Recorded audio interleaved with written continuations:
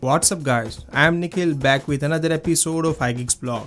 Well, if you are watching this video, it means that you probably installed iOS 12 beta on your iPhone or iPad.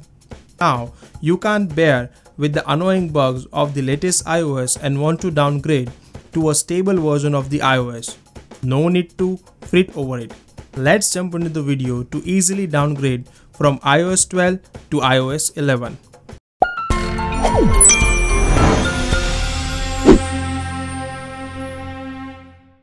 Before we start, make sure to subscribe our YouTube channel and press the bell icon to never miss any update from the iGeeks blog. First of all, disable Find My iPhone. To do that, navigate to Settings, select iCloud Profile, tap iCloud, scroll down and select Find My iPhone. Toggle the switch to disable it. It will ask you to enter Apple ID password. Enter it and tap on the turn off. Now, let's move ahead to downgrade the iOS. Go back to Setting, then select General and tap on About. Look for the carrier. If you have AT&T or T-Mobile, that means you have a GSM phone. Rest is the global versions of iPhone. Now, head over to ipsw.me on your Mac or Windows. I have mentioned the link in the description down below.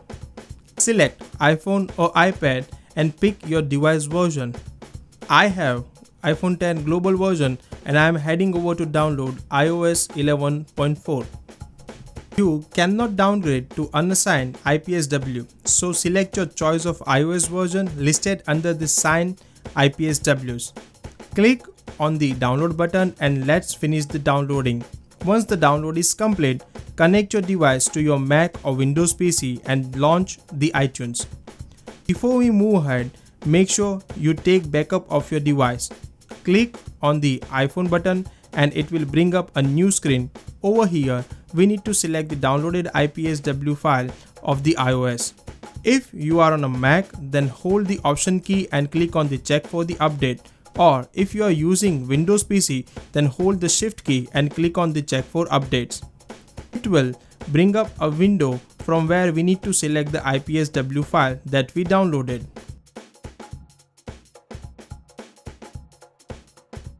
Now, you can see a pop-up saying that iTunes will update your iPhone to iOS 11.4 and will verify the update with the Apple.